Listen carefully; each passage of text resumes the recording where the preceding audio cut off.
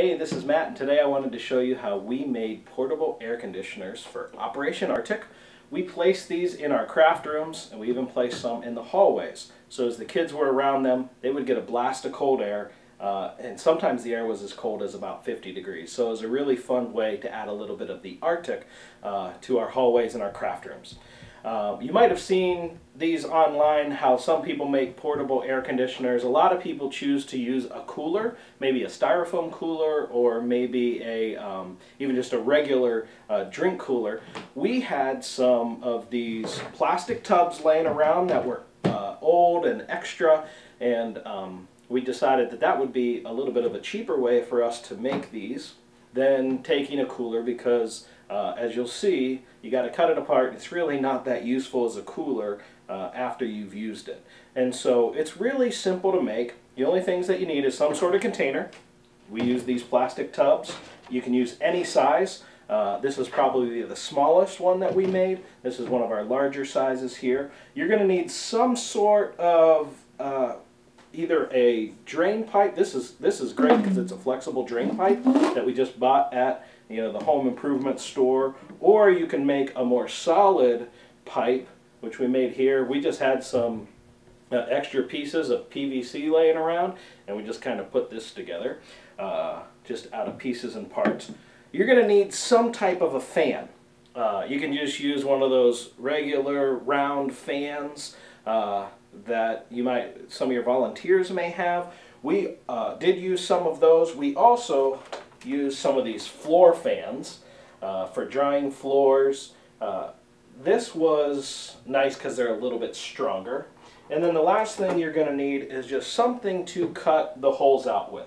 What we found worked best for us was we have a RotoZip here. It's a rotary tool that allows you to cut. You're able to just insert it and cut it into the shape that you want.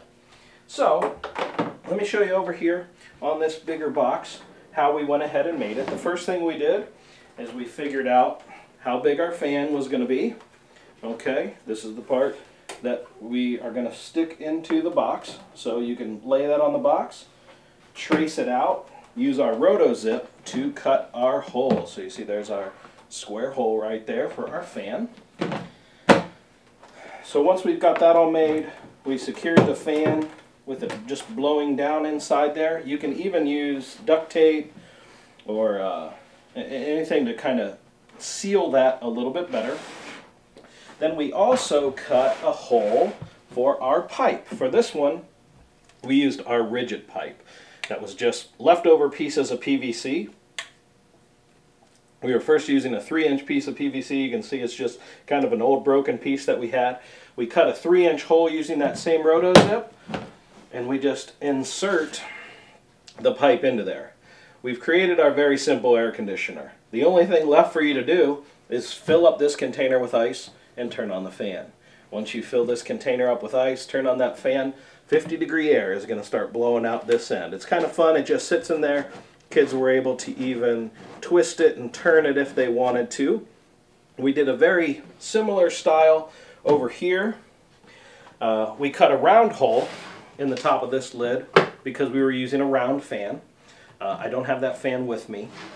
And then we cut another hole for our pipe, and this time we used a flexible pipe instead. This is like a drain pipe that you could add to spouting or something like that for your home. And it was really fun because you could actually do this a couple different ways. You could allow the kids to kind of play with it, blow the cold air around, or you could have this box a little more tucked away, a little more hidden, and run this hose to wherever you want to shoot the cold air out of.